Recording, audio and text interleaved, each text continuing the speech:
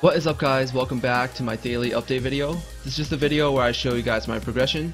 So a lot of you commented yesterday on my video about, going like crazy pay to win.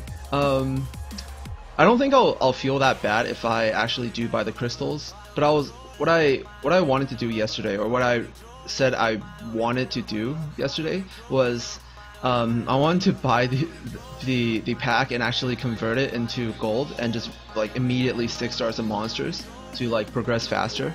But a lot of you said that was like really horrible, and I actually do know that's really horrible. Like the conversion rate for Astro Gems to gold is just a complete ripoff. You're probably a lot better off farming, but that takes a lot more time and stuff.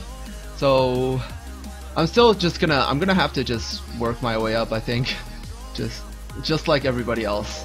I think the game is really well designed. It's designed in a way where you can't really pay to win. Like if you really want to pay to win, you gotta like throw in like a lot of money, not just like a little bit, So players that pay don't really have that much of an advantage, but they do have a little bit of room to work with, which will help me a lot, like in terms of making like fun videos like in the future where I need extra resources to like 6 star some random monster and just try it out, like some off meta monster that nobody uses, just for the hell of it.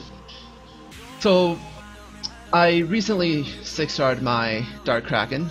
She is my first 6-star, and yeah, I'm trying to get her to max level. It's super hard. It takes so much EXP. Like this is 16 runs of like extreme mode to get her to like 1 level, and then I have to do this like 10 times more in order to get her to max level. So I'm gonna be working on that. I think while I do it, I'm gonna actually finish up all my missions that I didn't do before. So definitely just gonna go back and finish all the missions. Probably do that today, and then I can get a reward like an egg or something, and I can do that for my next summoning video. So my next 6-star, I'm planning to probably 6-star the Fire Arthur. He's very strong for a lot of things. Like anything that isn't water, he's basically excellent in, and he has 100% stun. This is really useful, and he has defense down, which is also very good. He's very strong in PvE, very strong in PvP.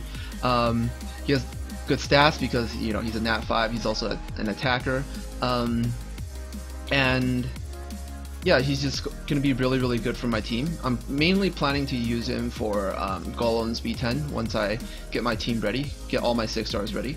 I'm thinking of something like Dark Sea Star Arthur, a healer, one of these two, and probably some like Sapper stats / CC. I've been thinking that like maybe the last unit that I want to put on that team might be the Dark Hunter. I've been looking at a lot of skill sets for different monsters, and I think his skill set's actually really perfect.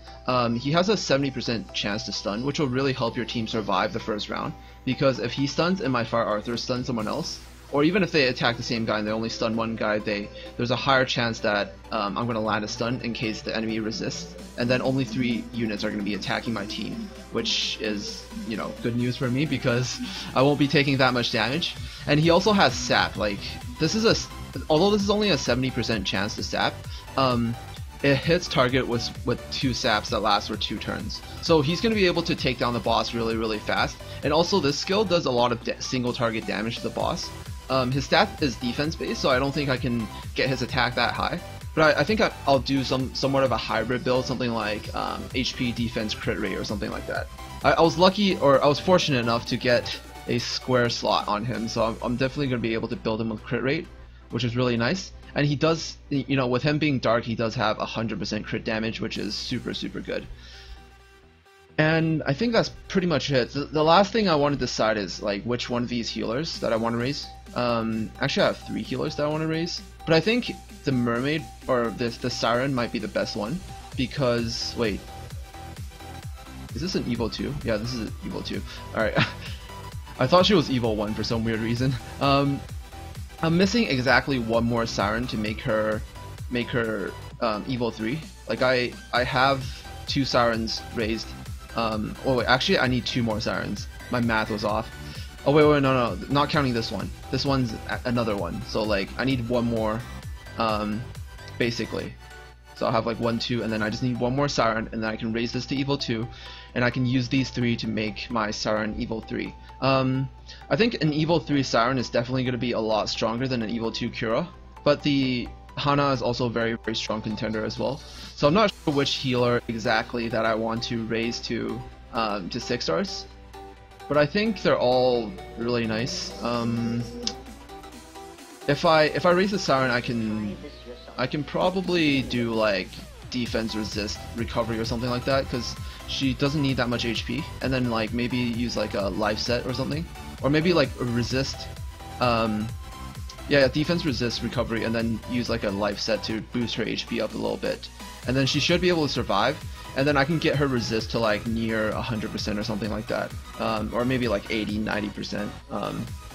If I can use like a 5-star resist rune and just max that out, and that'll help her not get like armor broken and stuff. And she also has like a very nice first skill that recovers her own HP, so I don't really have to worry about her self-sustain at all. So I'm kind of leaning towards the raising the Siren, but I still might raise the Hana. Or if I happen to somehow pull like 3 Kyros, I can just feed them all to her and make her Evo 2. If I can make her Evo 2, I'm definitely going to be raising the Kyra, because she's getting a buff because the SP Siphon skill is also getting buffed.